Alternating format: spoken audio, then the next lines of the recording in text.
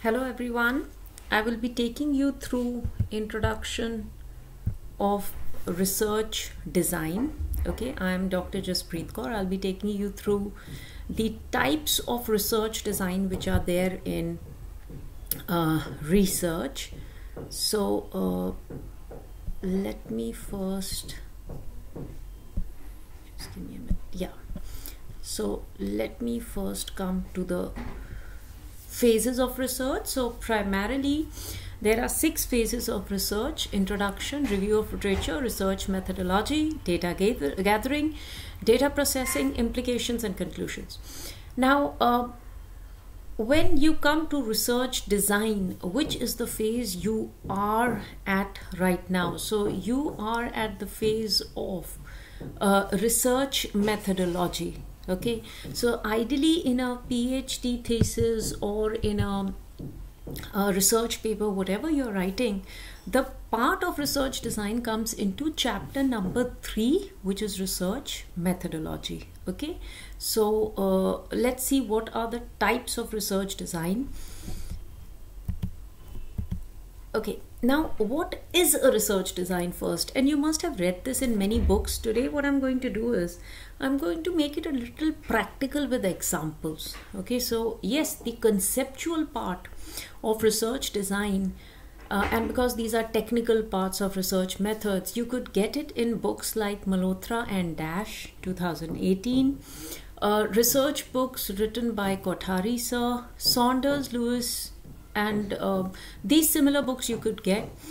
If you want to read a specific research design, for example, you want to read about qualitative research, only about qualitative research, there are specialized research books like Cresswell, or qualitative research by Dr. Russell Belk. Mixed method books are also there, so I'll come to that one by one. So a research design is like a blueprint of the research. It's like giving a map, a plan to the research. And why I call it a plan is because what sort of a data collection you'll do, what sort of an analysis are you going to do, what sort of an interpretation are you going to do, all the chapters after this and before this depend on the research design. So research design is a stepwise description of your research, or a sequence in which your research will occur. The research design is based on need of the study. Now, you know, till lately, I think 5 years ago, if a student, a PhD student came to me, they said, ma'am, please do anything in research, but please fit in structural equational modeling into the research. So till past 5 years, I've been seeing that students are a little inclined towards the quantitative part of research design. But now lately, what I see in the past 1 year is that the new PhD students which are getting enrolled and who are under me, they say, ma'am, we want to do mixed method. Okay, so mixed method is 2 methods taken together. But the point that I explained to them, the students who used to come to me and say, yeah, you know, ma'am, we can do any topic. Okay, just fit in structural equational modeling into our PhD. Or now when you know, students come and said, ma'am, we can take any topic, you fit in mixed method into our PhD. Now this is a wrong approach. Okay, simply because there's a new technique or a method which has come up, you are trying to fit in that method into your topic. That is wrong. Okay, you have to first see your topic, see your research questions, and on the basis of that topic, you have to select a research design. But one very big mistake that we people do is that if a particular research design, for example, mixed method nowadays there's a lot of hoo-halla about mixed methods in research. So what we do is that we try and force that design on our topic. This is not what we should be doing. The research design is chosen on the basis of the need of the study, and this 1 hour that I'm with you, I'll be giving you examples of the same, of how On the basis of need, you select a research design. The first type of research design, and primarily there are three. Now we are coming up with complicated research designs also, but primarily there are, ever since I have studied research, there have been three research designs. One is exploratory, another is descriptive, and the third one is causal. Okay, descriptive and causal research are together also known as conclusive research. Okay, I'll tell you the reason why descriptive and causal research are called conclusive research. I'll take you through the process. So why exploratory first, or why I'm explaining exploratory first? Although researchers are divided with this philosophy, but when I was taught research in my MBA, my faculty told me that for every topic, first there's an exploration, then comes description, and then comes causal. So for him as a faculty, he said that this is in a sequence, and he's not wrong. As I explain it to you, it will be in a sequence. So first we will do exploration, then we will do description, then we will come to causal. And I'll do all of this for one research problem only. Because if I make a flow of first exploration, then description, then causal for one problem, you will understand how this flow is made. Also, you will understand how these three types of research designs are different from each other. Okay, so I'm going to take one example, take you through exploration, description, and causal. I will give you other examples also, but one example will be constant so that you understand the difference between the three designs. Further, once these simple descriptions and data collections are covered, now what is coming up? Now this is very, very basic, okay, something which is taught to PhD students during their basic research classes. But now what is happening is that this is again bookish knowledge, exploration, description, causal. This is bookish knowledge. Now what is happening is that there are new types of designs coming up. Okay, so this bifurcation has finished, and there's something called a mixed method. Where you're doing an exploration, plus you're doing a description, you're doing a qualitative, you're doing a quantitative. You are doing qualitative and quantitative at same time, so they are called concurrent research. Okay, you are doing qualitative and quantitative at different time, one after another, so it is called sequential research. So even within research designs, there are different types of designs which have come up. But the basic ones that you need to start a paper or to start PhD or complete PhD are exploratory, descriptive, and causal. Even the mixed method that I'm telling you is just a mixture of these basic research. So if you know the basic research designs, you will be able to understand what is a concurrent or what is a triangular sort of a mixed method research. So let's come to the first type of research, and I never understood this when I was doing my MBA, but after I started teaching and I started teaching graduates, I started understanding this. Exploratory research is a research which is loosely defined. Okay, it is not concrete. Agreed, it is a part of the research, but it is not definite that what comes out as an outcome of exploration is actually going to happen in real life. But it is a type of research. The research process is unstructured and flexible. So after I do research design, I'm going to come to the data collection techniques for each of the research design, and you will see that the data collection technique that we use for exploration are unstructured and flexible. So they are going to be open-ended questions. They will not be structured questions. I might change the questions while doing a personal interview based on what my respondent is saying. So the research process, the data collection process, the interpretations are all unstructured and flexible, and I have to make them so because I'm doing exploration. I'm exploring something new. Findings are tentative and need further research. Despite the fact that exploration is a type of research, but the findings that you list in exploration are tentative. Sometimes you might ask, when I give you the examples, you might ask, what is the use of such a research? Where we have done a research, we have listed something, but that something is useless. I mean, it's not actual real findings at all. But exploratory research, although tentative, makes a basis for further types of research design like description and causal. Okay, so you have to have a base. That base paper is exploratory. The insights of exploratory research have to be cross-checked by conclusive research. What is conclusive research? Descriptive and causal together form conclusive research. So, on any one topic, if you feel, okay, exploration has been done, it's enough. Let's list the findings. My PhD is done. You would be wrong. You have to do exploration and then confirm the results through conclusive research, through descriptive or causal research.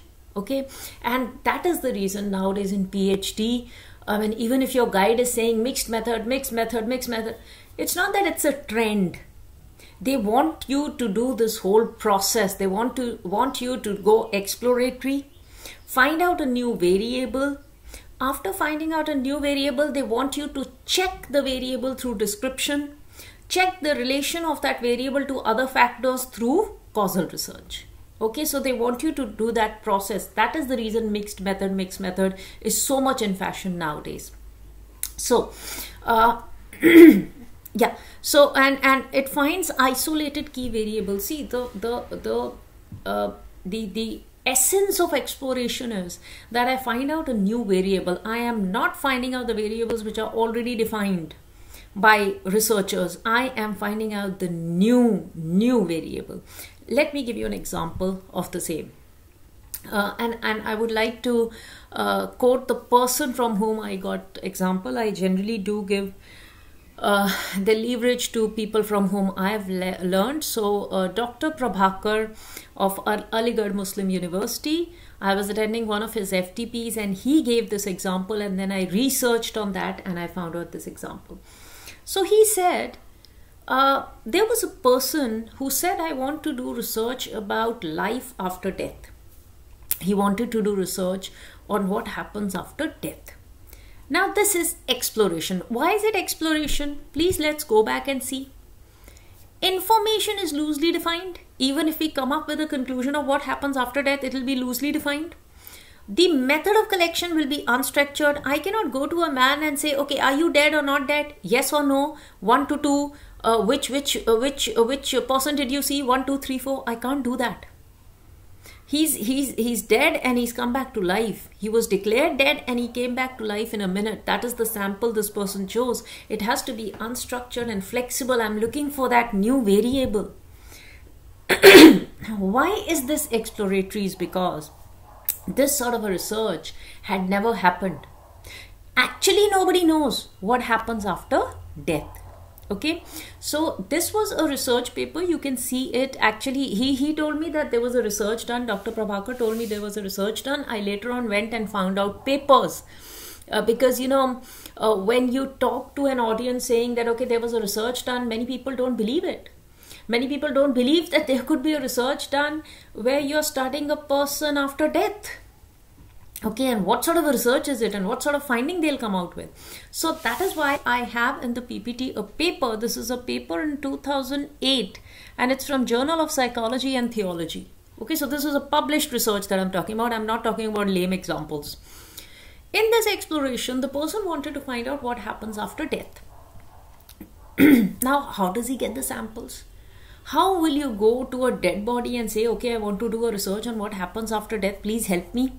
So what this person did is he took samples, few samples. Remember, in exploratory research, we don't take 500 samples. We could take somewhere around, start with 25 to 60.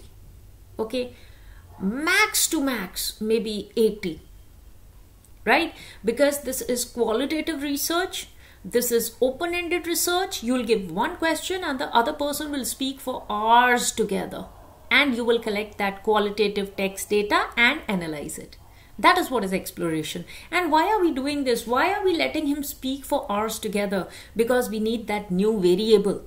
A new variable which is not written in research, a new variable which has not yet been found out, a new variable where we have no secondary data about it. We are on a mission to find out that variable. So we better speak less and let him speak more. The more he speaks, the more he brings his feelings, attitudes, beliefs, perceptions, motivations, behavior, the more textual data we get and the more better the analysis becomes. This is primarily, exploration is primarily qualitative data analysis. Okay, exploratory research is never quantitative, because quantitative limits you. It says yes, no, one or two, choice between these three brands. It limits you. Okay, it limits the sample. Exploration does not limit the sample. So these people were asked what they felt after that, and how did he get the sample? He got a very small sample, but that sample were people who were declared dead by the doctor, but they came back to life within a minute. So there are such rare cases where the doctor does declare the body dead, but they revive back to life. Rare, but possible. And exploratory is about the rare. Okay, if in medical science I start studying the impact of exercise on blood pressure, that's not rare. No exploration can be done on that. You better go for description and causal. So these phenomena were rare. So he picked up those people, he asked them what they saw after death. He wrote down their narratives. Okay, he wrote down, he had, some 25 to 30 transcript. What is a transcript? When we speak to a person for a personal interview, that one person, the data that he gives us, qualitative data, becomes our transcript. So if I have 60 samples, I should be having 60 transcripts.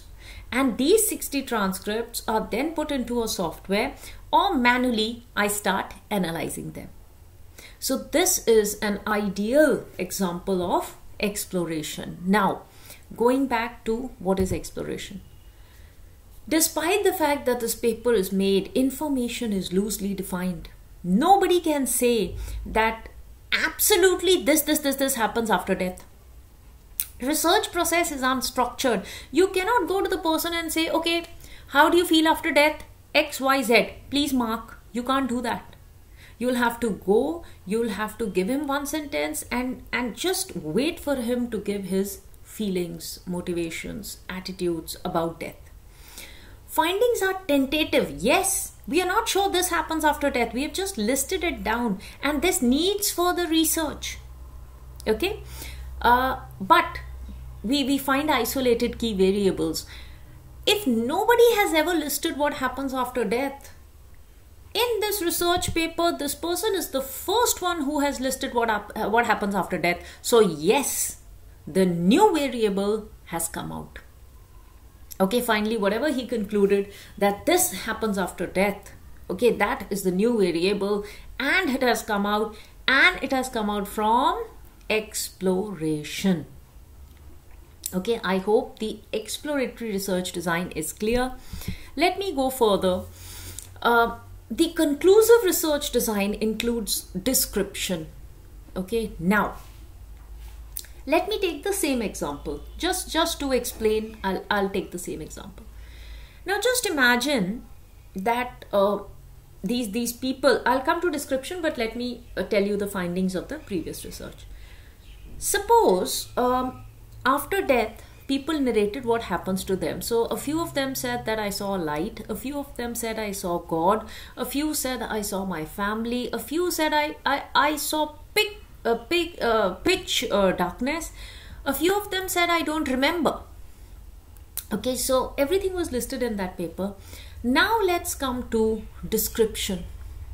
Description is to describe something which is already there. It's as simple. Something is already there. What is already there? The variables are already there. So which variables are we working on?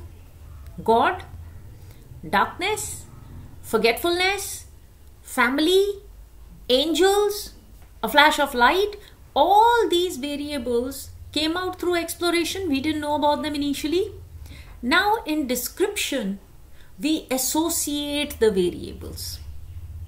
Okay, so now if you understand why exploration is important, is because you have to find the new variable. Before association, before counting them quantitatively, you have to know the variables. Who gives you the variable? Exploration gives you the variable. So now description associates the variables which are already found in exploration. There it could be the prediction of a specific problem. For example, in marketing, generally we have problems like what is the sale of a company. Over here, the topic that I'm talking about, which is theology. The example that I've just given you is theology. So here we could make specific predictions about how many times did a person see God? How many times did a person see a flash of light? How many times did a person see a known person like a family? And we list them down in a descriptive, quantitative table. And we draw conclusions from that. So description is quantitative in nature. Description is done on variables already described, already made. We find no new variable in descriptive design. Descriptive design is a pre-planned and structured design. So, because I know I have to make this table, I will go through research and list down how many people said. It's very structured. I'm going to make 4 columns. That's it. I'm not going to leave it open-ended. I'm going to go to the next 25, say 100 people, because description is done on a larger number of samples. So in description, we could go to somewhere around, I've seen generally from 150 to somewhere around 700 samples. Description, it's concrete research, it's conclusive research. You better have 500 samples to conclude something. It's going to be a final conclusion. People are going to believe in it. So it better be a large sample. You're going to generalize it also. Okay, so it is a pre-planned and structured research. It is quantitative in nature and it needs a hypothesis. We'll come to what hypothesis is, but as of now you can say that hypothesis is an assumption. Okay, so if I am doing this research, this same research on dead people in a descriptive way, I will first list a hypothesis. I will list my research questions and then I will list a hypothesis that most of the people, this is an example of a hypothesis, most of the people after death have, most of the people after death see their family before reviving back to life. Now this is a hypothesis. What will I have to do for this? I'll have to go back to exploratory research, count the number of people who saw the family, and if maximum saw the family, I will say my hypothesis is true. Quantitative in nature, structured, planned, hypothesis is needed, and it is done on variables which we have already found out in exploration. Okay. Let me take an example of descriptive research. All of you people, probably faculties on board, you get into a class. This is a very, very simple example. You get into a class. You count the number of students, okay? And this is an evaluation we are doing on a regular basis. It's just that we don't know it is being done. So description is something we are doing in our classes daily. Okay, so even if it's a PhD full-time scholar who's going to a class, vis-a-vis a faculty who's going to the class, we are continuously doing a description. If I ask you, as a faculty, if I ask you, ma'am, in the 3rd year or 3rd level class that you go, are there more males or females? You will be able to answer me in a minute. How are you able to answer me? Because when you get into the class, You're teaching that class for 6 months. Unknowingly, unconsciously, you are already doing description. You know the variables, gender. You know the category of variables, males and females. There's another category which has now come up, which is others. Okay, so you know. So if you're teaching for 6 months and I ask you, ma'am, how many males are there? You'll say, okay, these many males are there. If I ask you, ma'am, how many in your class are Asians? You will say, these many are Asians. Variable number 2. Variable number 2, demographic. In demographic, the residence of the person or the nationality of the sample is the second variable. Describe. Put them into categories, count them, it becomes description. So when you get into the class and you say, okay, I have somewhere around 50% of the class is Asians. So this is the second variable, nationality. You say around 60% are females. This is a description of the second variable, which is gender.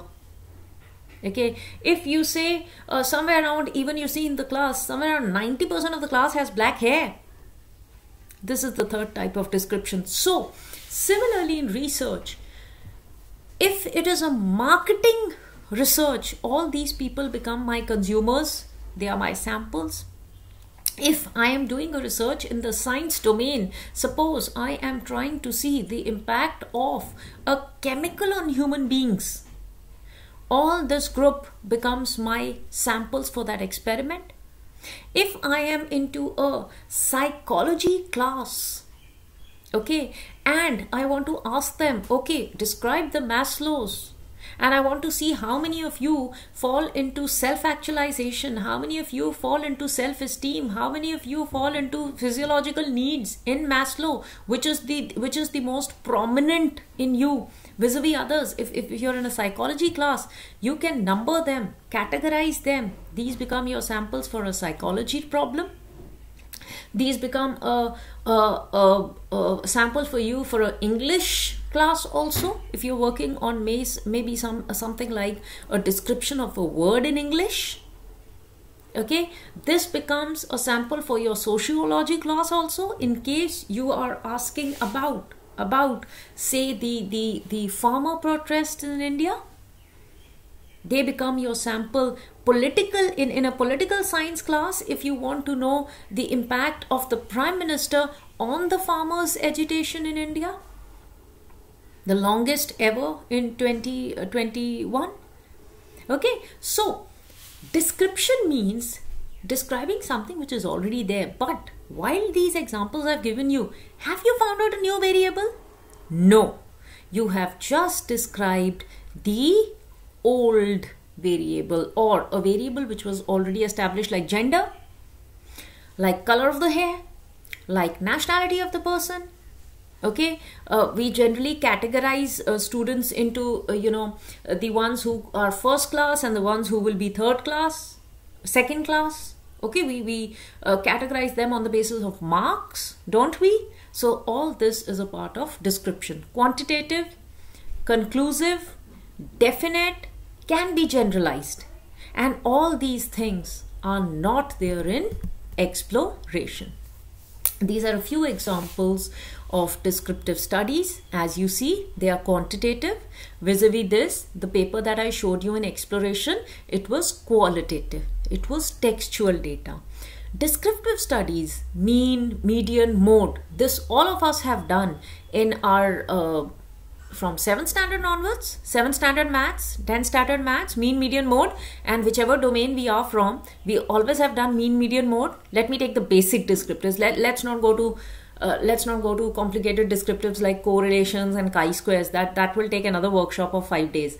But if I say the basics that you know, mean, median, mode, okay, that is nothing but description. So these are the descriptive tables you see in research papers or in your PhD. Even this is description. If you are noting down the sale of a particular company from this year to this year, this same example in economics could become the GDP growth of India from say 2010 to 2014.